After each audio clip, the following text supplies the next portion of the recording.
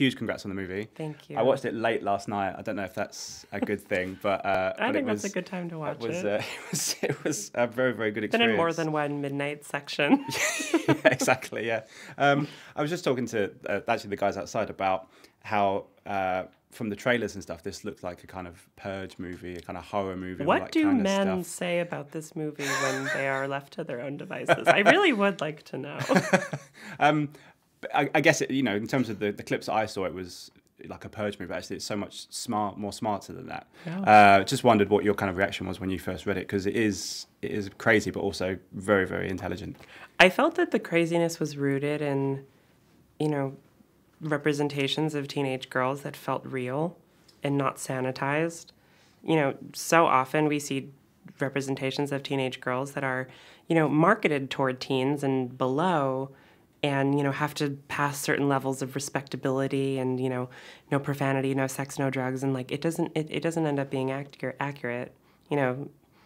13, 14, and 15 and 16-year-old girls are, kind of leading some rated R lives in some cases. That's just how it is. Yeah.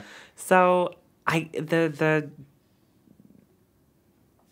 text was so candid and so reflective of how I talk to my friends and how I talked to my friends when I was a teenager. I wasn't quite sure how Sam pulled it off. I wanted to dismiss the script entirely just based on who wrote it, but that prejudice was very soon to be debunked. Yeah. I mean, it's visually so rich, but then obviously it's got all these things going on underneath. I mean, what was it about Sam as a person after you read the script and met him? What did he kind of sell you on? Because, I mean, it's just so rich and there's so much going on in the movie. After I got the part, he sent me this email, this incredible, heartfelt email that I'll never forget, where he just said, I am here for you, and I'm so excited that you're doing this. If there's anything you need, anything you feel, anything you want to talk about, any concerns you have, whether it's about the script or about the filmmaking or about anything that happens on set, I am here for you. And you're steering the ship. And I just want to support you. And there were things in the script I wanted to talk to him about, which I did. And there were one or two things that happened during the filmmaking process that I wanted to talk about, and we did. There was something that happened on set, nothing terrible, that I did want to talk to him about, and he made good on his promises. I think that the way he humbled himself throughout the whole process is, not just something he should be commended on, but is basically a requirement if you're Sam and you're making this film.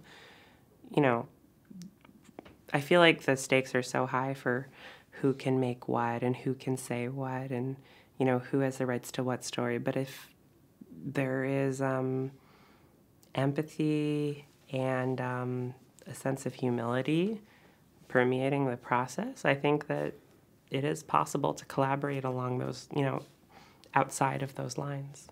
And the other great thing about the movie is the friendship between the four of you, which is so strong. I mean, was that something that between the four of you were able to grasp very quickly, or was it? I don't know how it happened. I mean, we bonded. We bonded pretty quickly. Sam brought us all to New Orleans in the middle of Mardi Gras, and he let us loose for a night or two, and he said, just go out, go get in trouble. And so that's what we did, and we went on all these adventures together, and these are 3 lifelong friends of mine, I think. 4 if you include Sam. We had fun.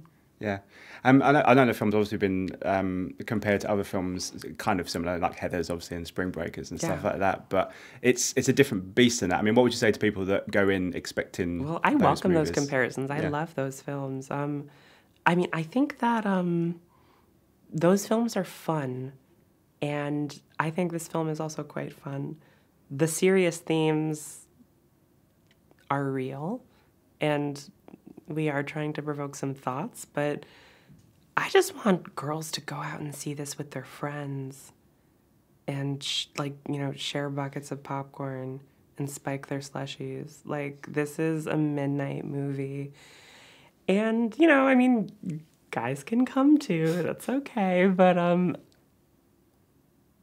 outside of the fun, I do think that it paints a really candid and detailed picture of, you know, what righteousness means in America and what the way ideology is, you know, stratified and polarized and then interfaced in these really intense ways with the internet.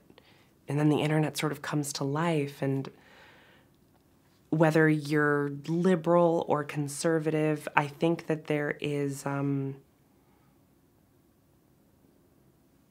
a greater level of mindfulness, perhaps, that you could aspire to, or you must aspire to in this age where it's so easy to get, you know, sucked into just a limited circle of your own worldview, and so easy to depersonalize the millions and millions of people who subscribe to the ideologies that you disagree with.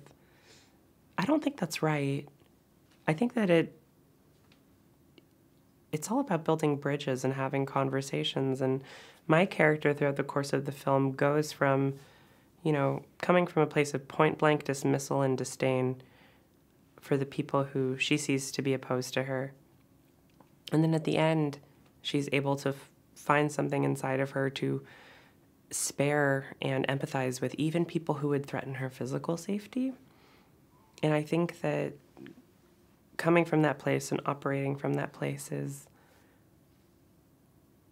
a more sustainable way to be in this time where we're kind of encouraged to do the opposite. Yeah.